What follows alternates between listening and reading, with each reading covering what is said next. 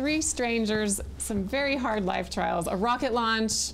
They all come together in this fun, unique film called A Great Lamp. It is a narrative-length feature film at the Slamdance Film Festival. And joining me on the couch are Saad Qureshi, who is the director, Max Wilde, an actor in the film, Stephen Maier, also an actor, and Donald Monroe, cinematographer. Welcome to Park City Television. Thank you. Thanks. Okay, I watched this film. I was intrigued. It's really, really well done, and I felt like it had a lot to say. So I'm gonna let you guys talk all about it. But I want to ask you first, Saad, give us an overview about the film, and how did you all come together to create A Great Lamp?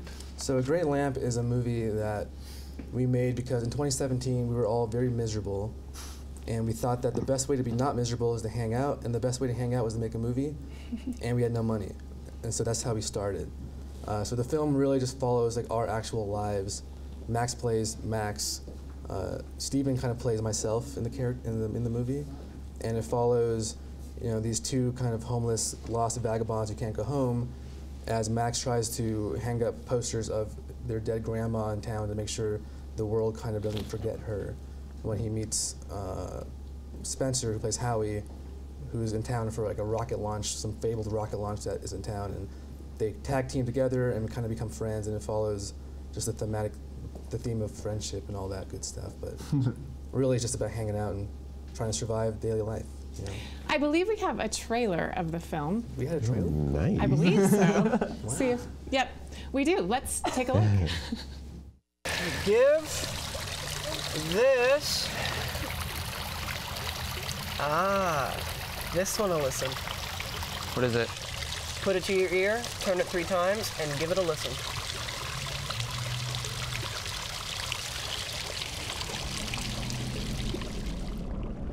I wish my mom was financially stable. What the hell is this? It's a wish. How do you do that? You spin it 3 times, and then you listen.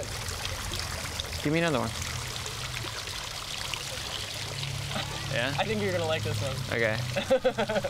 Sometimes you get the weirdest wishes. I wish upon this penny that somebody would come to our house and hear my wife sing. I like this. Isn't that one good? I want to go. I think we should. So a really unique film. I'm actually going to turn to Donald for just a moment, not to forget about Stephen and Max, but okay. Just from that clip, you can see, I'm curious about why you decided to film it first black and white, very stark. I liked the transitions. They're kind of animated, a little scratchy. Just filmed in a very lonely way. Tell me more about that. Saad called me and wanted to make a movie, and I knew that I was going to have to do it by myself.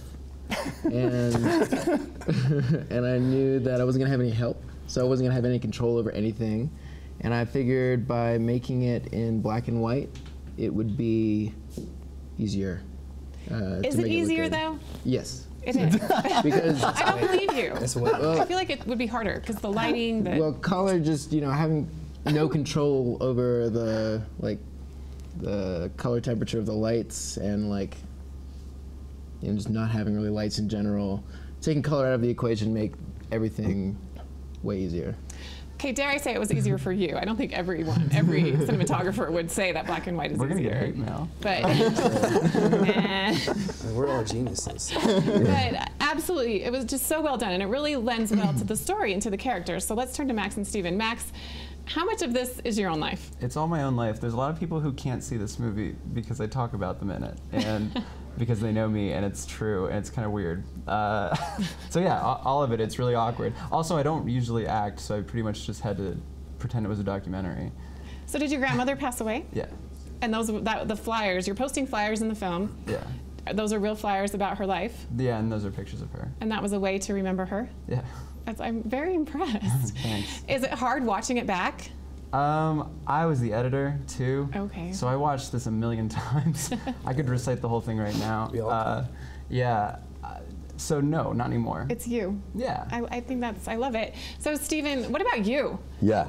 You were acting. Yes. Tell me about your character quickly. So I play Gene, who is an unemployed loner who used to work in an insurance agency that his father helped him land that job, and he quit the job before the movie starts.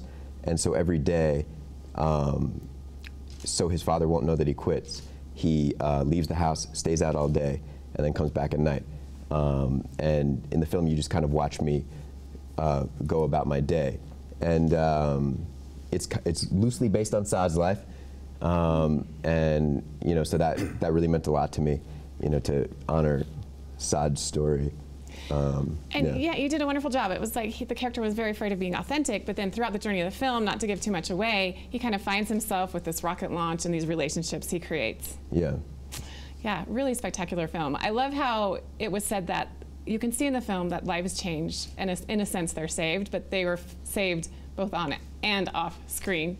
Maybe one of you tell me a little bit about that. Yeah, I mean, as I mentioned, like, we were all miserable in our own way, and the movie was like a vehicle to be happy. And so while we were filming the movie over 10 days with no money and just hanging out, we were like really happy. It wasn't like a job like most filmmaking is. It was a vacation. It was like the best time of our lives. Nice. And making the film really, I mean, we all quit our jobs to make it, you know?